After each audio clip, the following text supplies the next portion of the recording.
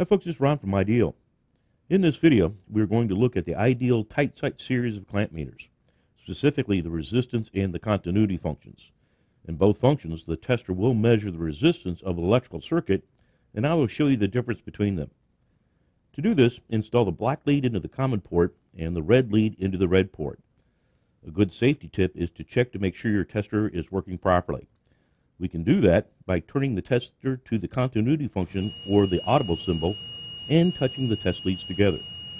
The meter is measuring resistance and the display drops to near 0 ohms and an audible tone is heard. This tells us that the meter is working. The test leads are good and safe to use, and we can now go take some measurements. The continuity test is the checking of an electrical circuit to see if it is a continuous loop. It is measured in ohms, and the lower the resistance, the more easily current can flow in the circuit.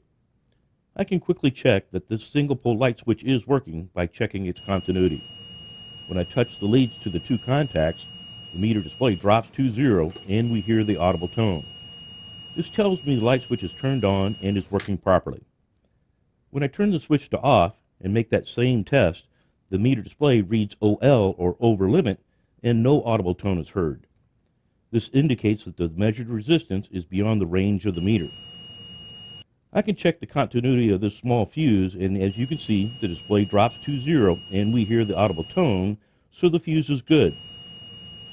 Electricians simply listen for the audible tone when checking a circuit's continuity and do not have to look at the display. Now keep in mind that since you will hear the buzzer for any value below about 30 ohms, looking at the display might be important.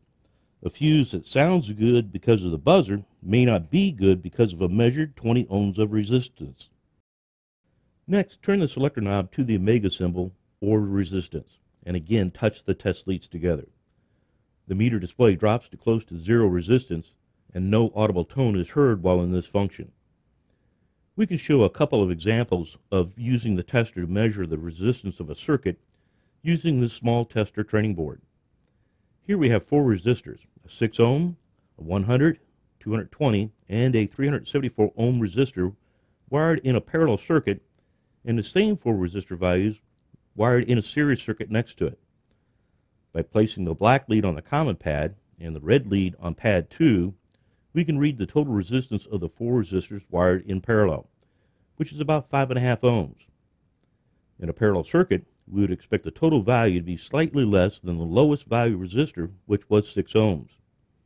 If I move the red lead to pad 3, we can read the resistance of those same 4 resistor values, but now wired in a series circuit, which is about 700 ohms. In a series circuit, we would simply add the value of the 4 resistors to find the total value of the resistance of the circuit. In both functions, the tester is measuring resistance, and you will notice if we switch back to the continuity function, when we test the parallel circuit, the meter again shows about 5.5 ohms, and we hear the audible tone. Moving the red lead to pad 3, you can read the 700 ohms, but no audible tone is heard.